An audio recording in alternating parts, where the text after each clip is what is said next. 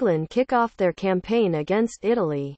Rugby union expert Tony Calvin fancies Italy to keep the scoreline respectable when they host England on Sunday. While he has an interesting angle for Wales v Scotland, Six Nations recommended bets 0.5 PT Wales to receive a red card at 25/1 0.5 PT Scotland to receive a red card at 25/1 2 PTS Italy plus 2-2 to beat England at evens 1 PT half-time draw in Italy v England at 22/1 for details of advised bookmakers and each-way terms. Visit our transparent tipping record Red Alert in Cardiff by Tony Calvin. The Wales v Scotland match in Cardiff opens up this year's NatWest Six Nations. And I genuinely don't have a strong opinion on the outright and handicap markets. I was originally all set to give Scotland a confident vote as I think their back row. I genuinely think Hamish Watson is the best 7 in the Northern Hemisphere. Even though plenty think I am joking, and especially their three-quarter line is much the superior. And I really like the damage that Greg Laidlaw, Peter Horne and Sean Maitland can do off the bench against a Wales back line that has clearly been decimated.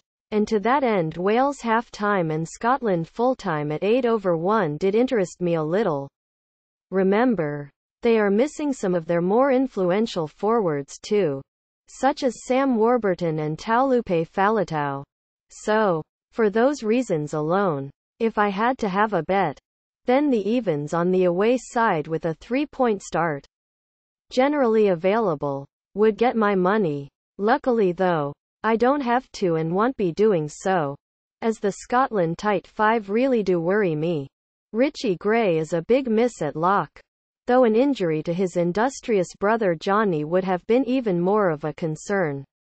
But the front row really does look a bit lightweight with so many of their key props missing.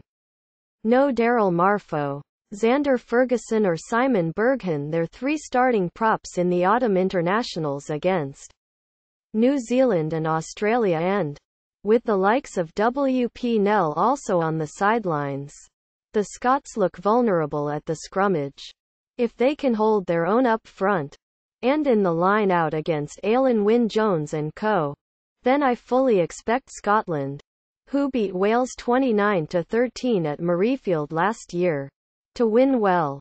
But that's a big if, and Wales are nobody's fools at home, as Ireland found out in a 22-9 defeat in Cardiff last year. While I like the idea of Scarlets dominating the Welsh side on a form basis, it must be remembered that they don't always look and play the part.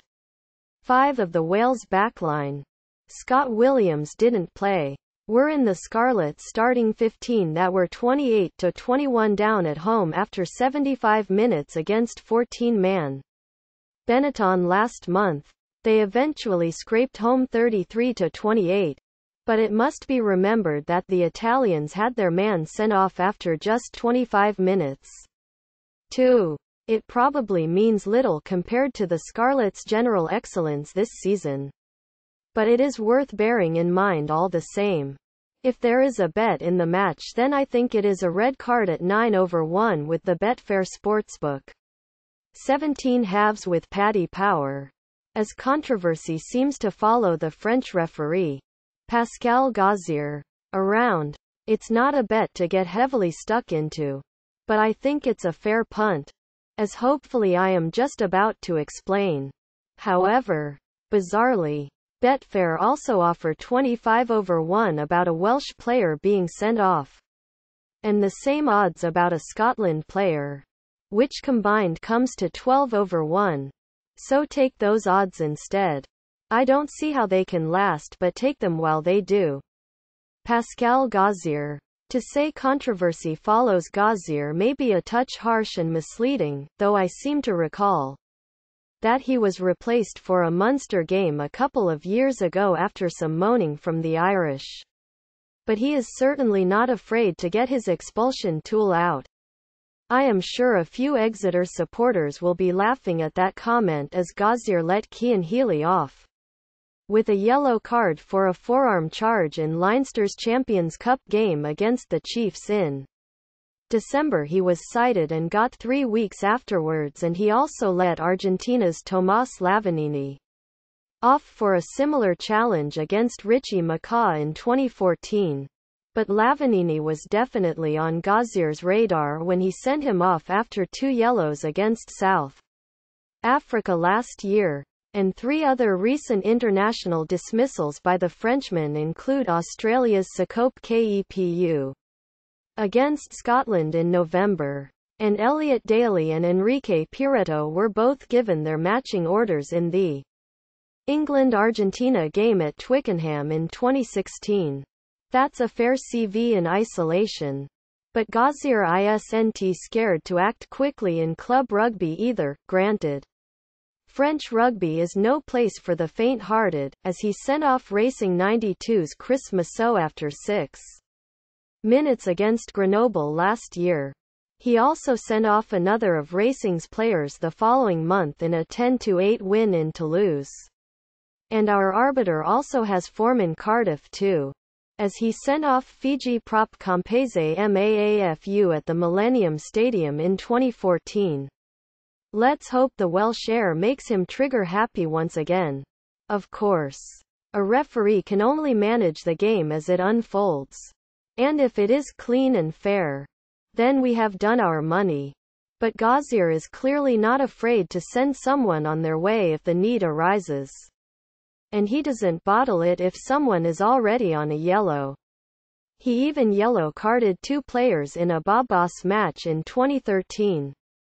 That's good enough for me to get involved at the price. Oh, and I just remembered that Stuart Hogg was red-carded by a French ref in this fixture in 2014. I think the 11 halves with Paddy Power and the Betfair Sportsbook about there being a drop goal in the match is fair, too, as both Rhys Patchell and Finn Russell both like a pop at a drop.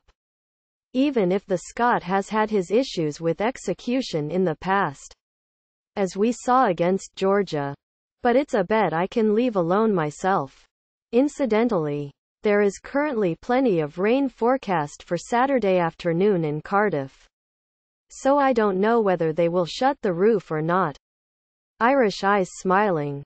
If you read my outright preview, you will know that my betting confidence in France a few weeks ago has all but dissipated on the back of injuries, suspensions, and bizarre omissions from the squad. While news that captain, hooker and talisman Guilherme Guirado was one of 2 front rowers suffering from gastritis on Tuesday was hardly encouraging.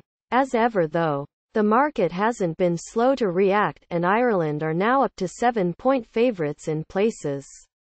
And punters now have a tricky decision to make. Trust in France to turn it on at home, and they are more than capable of doing so.